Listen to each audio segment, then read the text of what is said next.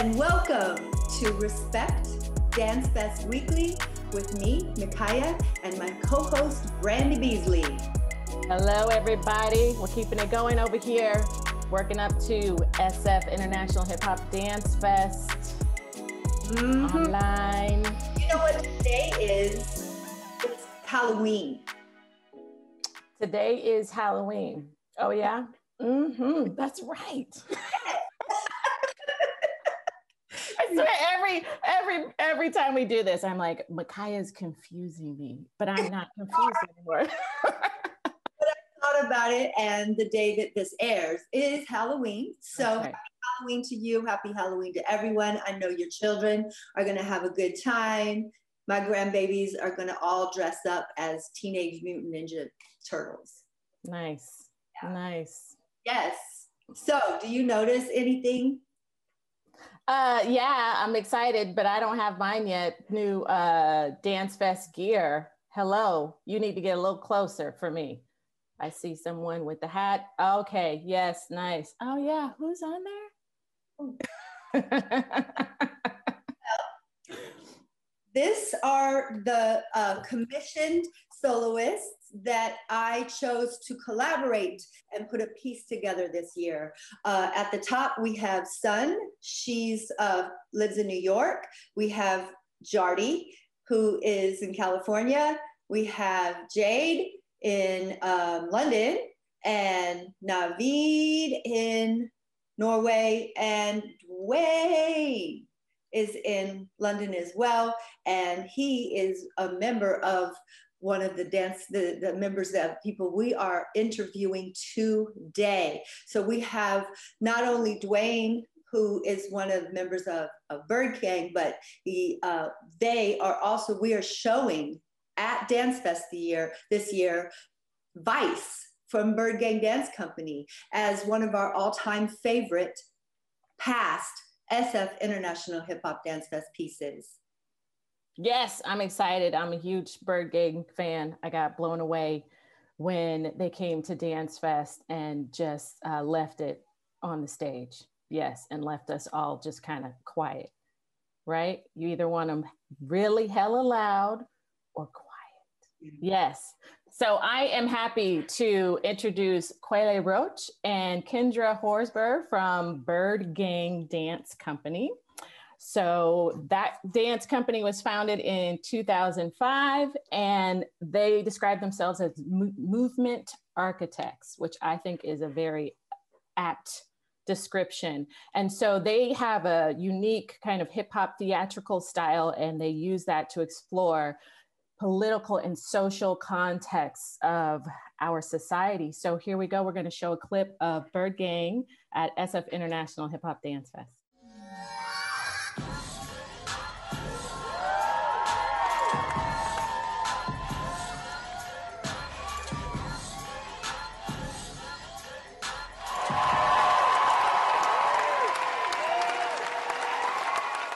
Hello. Yay!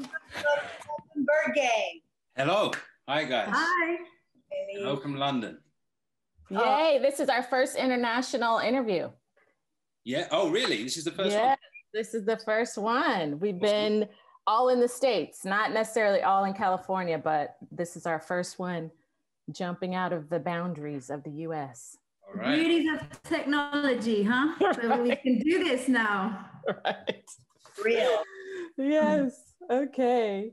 I have a special place in my heart for you guys. I think you all felt it. I just feel like even though you all came as a group only 1 year, and we connected, and there's something about you that's really special to not only me, but as Brandy was saying, there was a whole feeling of the entire audience having the same or similar emotions from watching your performances. So we're delighted that you are here. Sorry about the fire. I want to let you know that I always start out the this podcast talking about why I call it respect. And we've been talking to different people in the United States about, you know, how they experience, how they encounter respect. But I want to know what it's like where you are in the dance community. How do you encounter either immense amount of respect or lack of it, and how it's different from here? Yeah, well, with regards to how it's different from there, we can't really speak on that because, I mean, having been there, you know, to perform once, I mean, we had such an amazing time in San Francisco. The whole festival, we had a great time. It's one of our, you know, one of our really memorable shows, and the reception that Vice got at that festival was incredible, because you don't know, you know, playing to a European audience, we sort of know what to expect. But when you go out to a wider, you know, an American audience that maybe is not used to the how we do things or how we do it as BIRDGANG or, you know, in London or whatever, then you never know how it's going to be translated. But it seemed like everyone got it. Everyone was sort of in the same place. The feedback that we got, there's so much respect and warmth that we got in San Fran that it really made us feel at home coming from Europe. So I think a big thing to say about respect is like the art form, you know, the art form being respected in many different ways that it comes in as well. You know, in London, it might come out differently to in America, and there's lots of people's expression of individualism within it. So respecting that and understanding that it's not just one way of doing things is very much an expression of the individual artist. So I think respect is, as much as it is an audience and a creative relationship, it's also very much creative on creative relationship. So, and I think within BIRDGANG in general, respect is a massive word. You know, we are very different creatives within one family. So respect is sort of the thing that we're founded on. Each person coming with a different voice and knowing where does that fit in, where am I pushing too far and things like that. So I think it's comes in so many, so it's a very suited word for these sort of conversations. So yeah. And I think it's a really good point that Kendra just made about how different places, different cultures express respect and appreciation of anything. We've found that, you know, Americans, you guys tend to be more outgoing. So you tend to, like, you'd say exactly what seems to be on your mind, and then boom, and it's out there. You want everyone to know that. And it's, you know, some people are like that, but there tends to be a bit more withheld thing, you know, certainly in London and the UK with regards to the art. So people, you find, still do really respect each other and each other's work, but maybe are not as vocal about it, apart from, you know, one-on-one or, you know, and that varies, of course that varies. But it's always nice to play to an American audience because you'll know exactly what they're thinking. I love hearing about, you know, people who don't live here in America, just how we come off. So it's just always interesting. And then it's also interesting just within, you know, maybe the country you live in, different parts and just culture and communication and all of that. And it is very much tied to respect as well. I want to ask, so I think here in America, dance companies struggle to, like, you know, to full on like immerse in their art and pay the bills and pay the rent and eat and, you know, just like have a career. So I'm interested in learning about, like, you know, sources of funding or just the dance community in general, the kind of support around that. Like what here, I know Micaya works very hard to get grants for the DanceFest.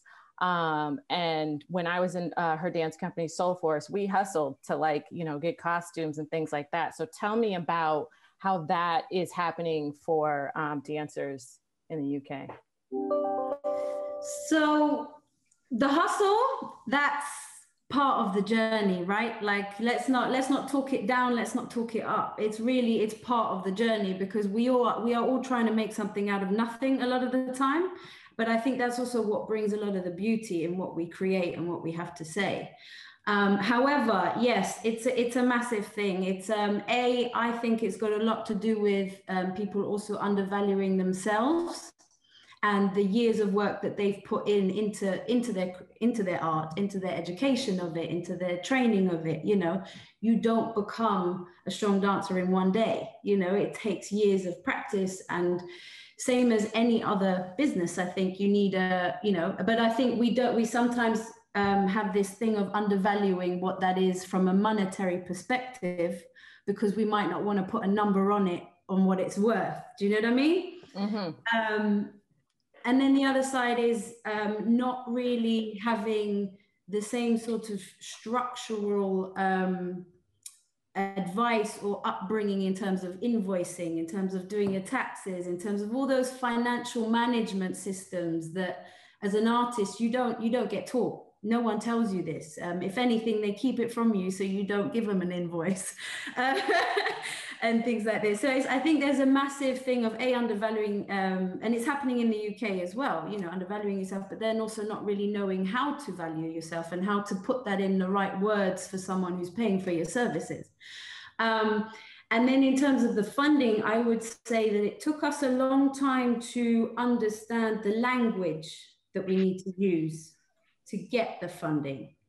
Because often when you're coming from the creative perspective, you have a different language, you have a different mindset, you have, you're not using the words that people who are gonna fund it know, you know, sort of the business language, the business terms, you know, ROI and all of these sort of terms that we're not taught to use. We use different, same goes down to, we don't call ourselves creative entrepreneurs.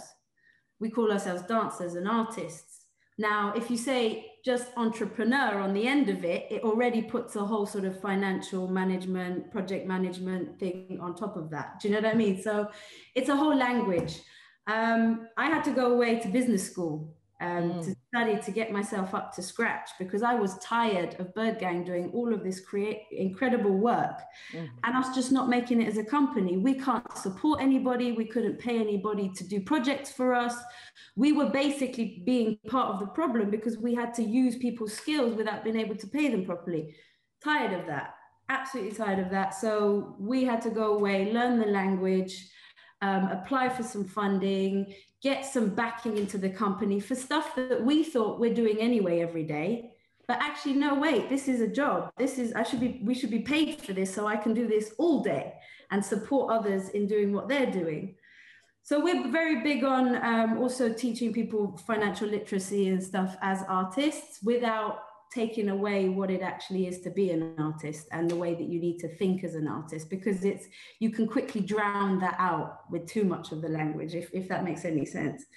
So so we're very sensitive on this subject, but we you know, we have to do the whole applying for funding. The good thing is it also makes us really think about the projects that we're doing and how it's impacting the wider audience. Who are we helping? Who are we supporting? How are we doing that? You know, by writing these applications, it also makes us think that through a lot more. And I think that's also a nice benefit of it. But we've seen a massive shift since we started in 2005, you know, sitting at home, sewing the costumes, trying to sort of learn how to edit the music to get our first BirdNet show up, you know, please, can you do this show with us? You know, but then also people were really hungry and wanted to because of what the material is and what the company wanted to say. So I think there's a real sensitive point of not losing that hustle, because that hustle mentality is the identity of what hip hop and hip hop theater is. I think it has a lot to do with it. So without losing that, you do have to be clever about getting the funding that can support people in doing that.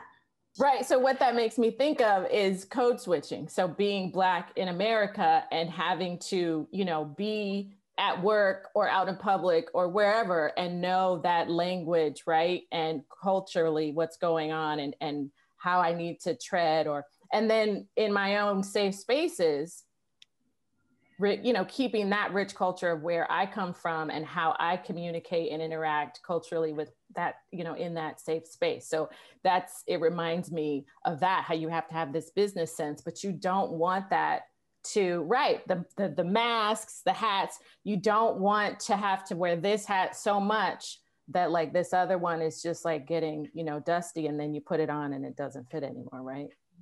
Yeah. I really appreciated your answer. I feel like that was one of the best answers and breakdown, and it was very similar to what we go through here. And you know, for me, I have this like, I don't know, I have this idea that the dancers in London are just like way up here, like seriously. And I've just always had it in my head, well, they must be getting more support, they must be getting funded more, you know. I don't know what it is, maybe it's the water, maybe it's a mixture of everything, but I really appreciate you breaking that down, because it's all the stuff that we had to learn. I've had to learn from square one in this stuff, because I didn't come to any of this as a producer, director, or any of this. I came learning just like you guys did as a choreographer and dancer. I'm gonna make some points now, just to add on a couple of things that I feel need to be said. Yes. And hey, we'll say take it there. With regards to firstly, like what you said with regards to London, I think part of that is the same reason for Los Angeles, in that there's a culture that there's a commercial industry that has to be supported here. So in Europe, really, London is the center of the commercial dance industry. So in terms of work, the actual thing that all, like most dancers, when we start out, we're all trying to get work. We want to get paid to do what we love. Now, we find out as we go further along in that journey that the value that is put on dance from the outside is not as high as is put on other things, like acting, like maybe a singer, like a whatever. So dancers, we tend to find ourselves at the bottom of the entertainment ladder. You get paid the worst, you get treated the worst, you're always, you, having been having like worked in the acting industry and in the dance industry, you see the vast difference in how you're treated. So you have to understand, we're still thought of, especially in street dance and hip hop, you are still thought of as a children's family showcase material. That's what it is. So if this was an opera or a ballet, a contemporary show where they are esteemed more, therefore people will pay more because it's advertised differently, it's seen as different. This is seen as art. This is seen as, oh, this is something fun for the children and the battling, and go, yeah, go over there. Cool, lovely, you're doing your little showcase, but you're not adult. You're not adult. You're not considered adult. Now that's what partly with BIRDGANG, why we do hip hop theater and why we like to tell stories, why we like to do slightly darker, more adult content, is because we are trying to move out from it being just a family thing, which is great, by the way. It needs that as well. That's one of its strengths, its showcase, its battle ability. That's what, because given hip hop, it's kind of effervescence and it's life. But we need to be seen now in the artistic realms, in the upper echelons of art. And that can't be what we have to push in all of those areas. So obviously, funding wise, things are starting to get better. Certainly for BIRDGANG, you know, things are starting to get slightly better in the UK. I don't know how it is in San Fran, or in LA, to be honest. But I mean, I think that the perception of street dance and hip hop has to be elevated first. And then, and that can only be elevated by us making work that crashes down doorways and says, sorry, you can't ignore us now. We're here and you like our work too. So you're gonna have to take it. It's not just something for kids. We can, like, this is adult stuff as well. Can I just add to that, you know, us calling, like we would think we were told this, and like we realized this quite wow, my words, recently, in us talking about hip hop as well, and art and styles as styles. Why are we saying styles? Why not art forms? You know, like, why are we not saying locking is an art form, popping is an art form, house is an art form? We're saying styles. We're already in the language that we use as well. I think I like to when there's an issue, I like to look at what can we do. Like, yes, we can point fingers and all that, but also what can we do to change that? And I think talking about our art forms more as higher echelon art forms and delivering that, and that's what I was saying about having the confidence and not undervaluing yourself. It's just so important, and it starts with us. Yeah, and you just inspired me, Kendra. See, this is how it works. But it's like, for us, like, by valuing yourself, there's certain times where we've had to miss out on opportunities. We've had to turn certain stuff down.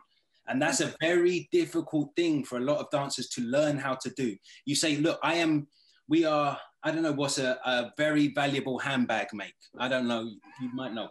Like whatever is the best handbags, we have to value ourselves as that. Obviously, we need to not be unrealistic, but we need to value ourselves as valuable rather than, oh yeah, please, I will do anything for you. Because that's, you know what I mean? That's JC Penney's, for example, is that as the store, like, you know what I mean? You might go there, that's fine for that sort of thing. You go there to get that. But we want to go to, I don't know what is a very fancy place, but we want to go to a fancy place. If we want to pay the big money for the fancy stuff, we go there. You know what I mean? We don't go there. And so we put ourselves in this store, not in that store.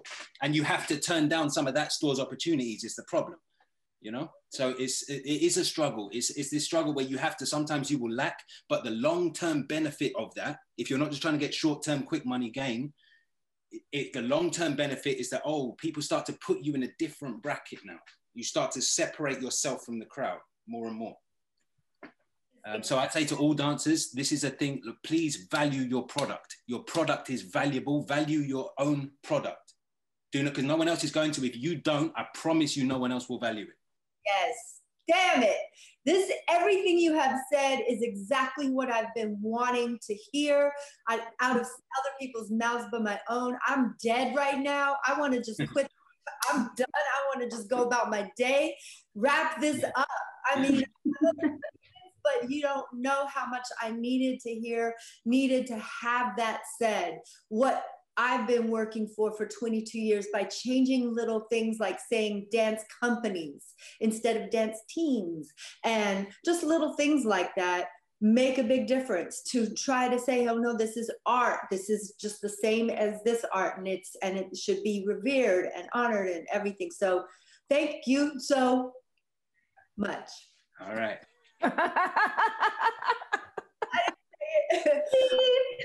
So look, I love it. I want to ask you though, tell us about BIRDGANG. Who is BIRDGANG? When did it start? What's it all about? You talked a little bit about it, but give us some origin stories. Well, we started in 2005. Myself, Simeon Saye. Simeon can't be with us here tonight, but essentially the management team are myself, Simeon Saye, Kendra Horsburgh. We are now the management. It started in 2005, and there were myself, Simeon Saye, and Ivan Blackstock. And Ivan Blackstock, we still kind of work freelance with him, but he has his own company now, so it's, you know, we're still kind of interfed. And we essentially, Ivan and Simeon we'd all danced in the same dance crew called Dance to Excess back in the day, and then we all sort of just had a similar vision, I think, and we all knew we wanted to venture out into choreographing ourselves and being creative ourselves. Simeon started a group that trained after BIRDGANG at their dance school. They trained on Friday nights, and we started going. And Kendra went to BIRDGANG as well, and that's how she kind of fell in with Sim and Ivan. And then, you know, over the years, our first show was 2006, and we started training together in 2005. And then our first show was kind of a success, and then it just went from there. Kendra, you fill in some bits because I know I'm missing stuff. Our first show was Breaking Convention 2006, and I think this sort of says it. We titled it "Who is BIRDGANG?" That was. We were all covered. We were all. You didn't know the color of our skin. You didn't know our sex. You didn't know anything. All that was important was the movement and the art that we created. So that was our mission, is because we were tired of quick fame. We were tired of people shouting people's names before they've even moved, when the person who isn't known is actually incredible. So we were tired of all that sort of hierarchy and fake fame stuff. We really just wanted BIRDGANG and the language of BIRDGANG to be known and to be appreciated. And also we'd come from, oh, sorry, go on. No. So just in Dance to Excess, we'd all come from a commercial background. So although we were training in hip hop and various street styles and whatnot, I'd worked commercially. I've been dancing for Micaya Brandy and Simeon, you know, we'd all been working. So we'd all experienced the commercial industry, and there was something that was not fulfilling. for any of us. And we still carried on to work commercially after that. And we still do, certainly as choreographers, but there was something deeply unfulfilling for me as a dancer and a creative. I didn't even know I was really a creative at that point, but I just wonder, I do these jobs that should be, that other people wanted, and that should be, you know, this is the jobs you want to get. And it was just awful. It was awful. After every job, I was like, why am I doing this? But I wouldn't feel the same when I'm doing a BIRDGANG thing and I'm not getting paid nothing and we're broke and we're, you know? And so I'm like, this isn't the way it should be. Surely it's not. Like, I hate doing these jobs. It's boring. But it's... So, go on. So just to quote our other co-director, he said, when we were young, dumb and living with mum,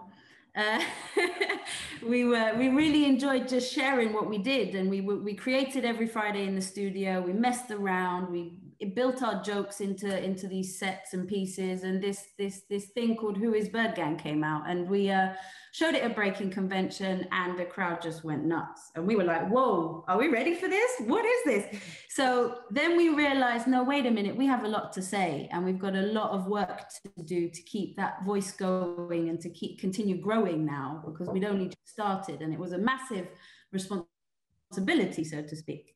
So then many years of doing the same thing, creating, but what was beautiful about BIRDGANG is that we work like a flock. So really our creatives and the people in the company, they go off and do their thing, but when we come together, we flock together just like a murmuration and we sort of move in different ways. Hence why we've all got our bird names, and we're really connected to that idea of go off and get as strong as you can and bring it home and then teach us, you know? So I think that's what kept us going over the years, and just that word respect. Like, we had so much respect for that little hub that kept us sane, that we always wanted to put our best bits in the pot. And so we started creating in very different languages, but somehow it was always like, you'd know when it was a BIRDGANG thing. There was something. We couldn't put it into words for years, and that's probably why we haven't had a strong marketing strategy. And, you know, we were only registered to 2015 because we had to figure out what this was. What is this thing that's BIRDGANG, but everybody's doing their own thing, but everybody knows it's BIRDGANG, and then we work so well as a collective, but we also work really well independently. So that was sort of our struggle, but also our strength. You know, we couldn't be put in a box, hence why we might not have got certain commissions or funding, because no one really knew how to explain it. But we did continue, and we're still here today, 15 years later, because we were so different and we had so many different pots and hands that we could jump into. So yeah, just continue. And there was something, I mean, I don't know about Ukweli, well, I do know about Ukweli, and everybody was ripped in different directions, but we kept staying together. We had loads of times where we were like, okay, let's just let this go. We've got no funding. No one's turning up to rehearsals. This takes the piss. Let's just go and do our thing. Nope. Month later, we're all doing something together again. So we were like, okay, no, come on. We've got to follow. Sort of like a marriage. A little bit. It was sort of like, but we've worked at this. Do you know what I mean? It's not like this has been plain sailing, because it has not. But it has been like whoom. But you find in those valleys, in those dark, deep places where things were difficult, looking back, that's where we learned the most. That's where we made the most progress, was where we were going through them periods there, where it's like, oh man, this is hard. And I can't be bothered to do this anymore. I think some of our best work. Yeah. Sorry. Yeah. From our darkest times, whether it's as a communally or individually, a lot of our best works have come from those struggle moments. And without, you know, pressure makes diamonds, you know, all those cliches and those sayings, but it's all true, man. Listen, without resistance, you don't build muscle. Oh, I'm telling you. And right? So, I mean, so you started going into, you know, what my next, you know, questions are about, you know, your inspiration for creativity. So I heard Kendra talk about the voices. You know, you mentioned like, you know, creating and what the voices are kind of telling you to do, and then talking about these valleys. So go into that, just continue, go into that, You know, what does it look like when BIRDGANG is in that valley? What does it look like when BIRDGANG comes back together and starts, you know, putting the piece together movement? Or I think I can mainly, again, as I said, we worked a lot independently, but I think the aviary that I performed at San Fran at Hip Hop Fest is a good example of that, because that was in a time where, you know, I was in, but we were creating, I had my breasts tied down. You didn't know whether I was white, black, or female or male or anything. You didn't know anything about me, but that also meant I had to know who I was inside stronger. And I was starting to think about, okay, so I can do all of this stuff, but who am I? What bird am I? What do I have to say? Or what can I give to the company or to the language of BIRDGANG? So I literally decided to put myself in a situation that is, I came out a bit of a dark place where I was personally, but also I put myself in the situation where I felt the most uncomfortable. All on my own on stage, in a cat suit, which is practically naked, and just, you know, just me, just my choreography, and out there for everybody to judge and everybody to see. That was the best challenge I ever put myself, because I feel like that's when I realized this is the language that Kendra can give to BIRDGANG. This is the language that has grown up. And I made a conscious decision to choreograph it with all the tools that I had learned so far and that came to me naturally, not to try and stick anything on or be Ukweli or be Simeon or be Kayla or be someone else in the company. I just wanted to be me. So I think that's one beauty in BIRDGANG, is that we really want to nurture that individuality, because it's the same when Ukweli's working on Bicycle. It's very much inspired from, I mean, I'll let him talk about it, but I guess the creativity comes from allowing yourself to be in a company, be in a group, be a team, but also very, very much try and find out who you are and how does that fit in with the company. So as much as, you know, there's a lot of companies out there where there's one leader, this is the language, we all gonna do this thing, there's one person saying what direction goes in, that never worked for us. The beauty of us is that we all had to pull our socks up, we all had to be leaders in our own weird ways, but we all had to be it in some shape or form. And that's what I think brings the creativity into the company, even now with our younger generation, like our next tier, like Kayla and, you know, Simeon Campbell and Kenji, the youngers that are coming up now, we've really encouraged their own personalities in that as well. But you just find this BIRDGANG string that goes through it, which we are still sort of trying to explain in words. Absolutely.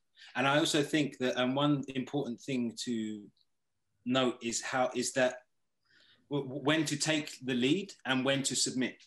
Because this is, especially with having three of us, the good thing about the power of the number three is that whoever is leading on a project, so Kendra will obviously lead on her project, but then she has the two others to sit under her, who then are her support. So she sits on our shoulders. When I'm leading the project, if it's Vice, I sit on their shoulders, if you know what I mean. So I always have that point. They know that I am leading this project. So there's a point, but it has the support necessary from behind it. You know what I mean? And so you drive as a wedge. It got to like football terminology, but you drive through as a penetrative wedge is always much more better. And so when one person leading, otherwise you're going to get people pulling in different directions. Power struggles, that gets awkward. So you have to learn both to take the lead and when to submit and say, okay, now I'm the second person. You know, I sit under you. You're the leader on this. I think that's really important. Otherwise, again, like a relationship, you know. I'm telling you, this is like the manual on how you can successfully run a dance company full of like very creative, strong people. I mean, really, this is like you're ready for your TED Talk, Ukweli.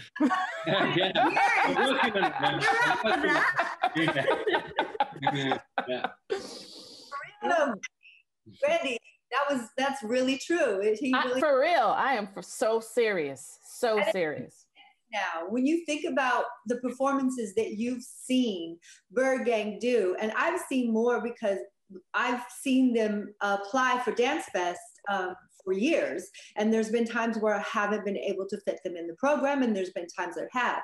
Every time I see what they do, it's so intentional, Brandy. There is thought behind it. I see that wedge now. I mean, I can see all of this, you know, it's given me like my hairs are standing up on my body because I get it. Tell us about when you, because the two of you only came to DanceFest that one year in 2014. Tell us what that was like for you. Well, I mean, it was amazing. It was, yeah, it was our first time. It was November 2014, wasn't it? Mm-hmm. Well, I mean, it was amazing. It was my first time to San Francisco. I actually have, my sister now lives with her family in San Francisco, but at the time it wasn't. So we got to see, well, we just got to be in San Francisco, and it's just how beautiful it is, and walk around and, you know, just see everything and all of the benefits there. The festival, obviously, this was the first time, this was early in Vice's performance history. So Vice was still a bit of a baby to me. It came from a very personal place. So it was, I was terrified because I didn't know how it was going to be received by an audience over there, whether they would get it or not, or appreciate it or not. But we found everything so smoothly run and everyone so easy, and how open people were. I think we were used to, in certain like street dance, hip hop battles, competitions, stuff like that. Certainly in London when I was coming up, there was a bit of a standoffiness. You didn't, even if someone was incredible, you didn't let them know that they were incredible, because, you know what I mean? This is still we're still here to, you know, but when we were there, people were just free with their compliments. People would be like, yo, you guys are amazing. I was like, oh. Yeah, we do. Thank you. And we think you're great too. And they're like, thanks. And oh.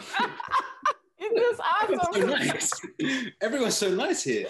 And so that was lovely. And it was just like, every time we've gone away, we've been like, Vice has been all over the world now.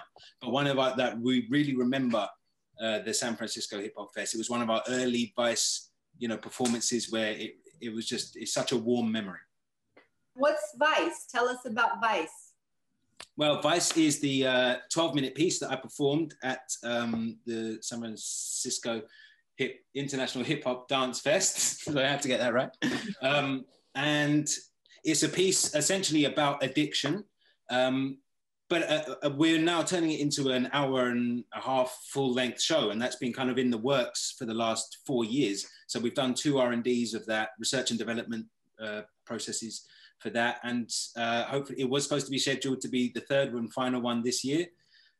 Obviously that went out the window, so 2021 is looking like. But Vice is, yeah, it's a show about addiction.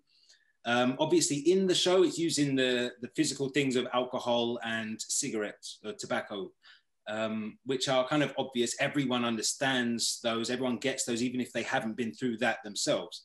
But I think it resonates so well with people because even if they have no personal experience of a substance addiction or like alcohol or cigarettes or whatever, everyone understands that feeling of isolation, of being in a place that makes them deeply unhappy and that they want to escape from, but can't because something in their life, some pathology, some whatever is holding them back. Even if it's things that you were taught that were wrong, or as a false self-image that you've been taught about yourself that's holding you back. All of these things that we gather through life that are kind of vices, they're traps. They hold us, they stop us from getting to where we need to get to. Now, for me, it happened to be cigarettes and occasionally alcohol. But you know, for other people, it's different things. So the message itself is quite simple in the piece of there is a current situation you're not happy with, there's a situation you want to get to, and there are obstacles to you getting to that place. So it's a really simple storyline, but it's one that I think it's a classic storyline. It's one that everyone can relate to in some sense. So very true. It really is. I've seen it a lot of times. I saw it at Breaking Convention. I've seen it on video. Of course, I saw it when you performed it at DanceFest, and I could watch it 1,000 more times. Every time I see it, I get those same feelings, and it is something that everyone can relate to in one way or another. Today has been like church, school. everything, Brandy. We're in business class. Yeah. Right on. Yes. Okay. These shirts are going to be available on DanceFest website, sfhiphopdancefest.com, which is where you can get tickets for the show. Remember that the tickets can be as low as $1. Okay, I understand. We know it's 2020. If you don't have it, it's okay. We want you to just join us and enjoy some of the past performances that we've been honored to present, to see some new pieces, to watch some live performers. There's going to be VIPs that pop in and say hello to us. Brandy's going to be there, Gypsy and I, and it's on November 21st. My birthday. Really? Oh, we're going to have to give you a shout out. We are. We're going to have to put that in the notes. Oh, that's beautiful. That is awesome. All right. Well, it has been like one of my favorite episodes of all times. I can't thank you enough. There's something that I feel very connected to the two of you, even though I know I've only met you once. And I know that when you all were here, I felt very connected to you. And when you left, I almost cried. I don't know if you remember that. But I adore you. And thank you for being with us today. I'm not sure who our guest is next week, Brandy, but I'm sure it's going to be somebody phenomenal. That's what it's been. That's the trend. Phenomenal, learning, like getting goosebumps about the power of dance and DanceFest too. I mean, just when people come to DanceFest, the people who are there already helping to make this thing happen are ready to welcome you in and just be like, oh, you want to drive around the city? Oh, you want to, I'll pick you up from the airport. It's not like, this person who is just like, yeah, I'm taking you from here to there. But it's like, oh, it's DanceFest weekend. Welcome. We're gonna hug you up and love you up. That's right. All right, we're gonna wrap this up today. Thanks again, Bird Gang. Thank you, Brandy. Thank you, guys. Ooh, I like that. We're gonna throw out the sign. Okay, everybody. There we go. Right on. Woo! Thank you so much. Us. Really appreciate it, and it's so nice to see you again and to meet you, Brandy. Nice and have an amazing time, and let's stay in touch. We're only across the water. Which is not that far anymore, right? Because Zoom making all this money. All right, everybody. Until next time. Thanks again. Nice. Bye-bye. Love and respect. Bye-bye. Bye.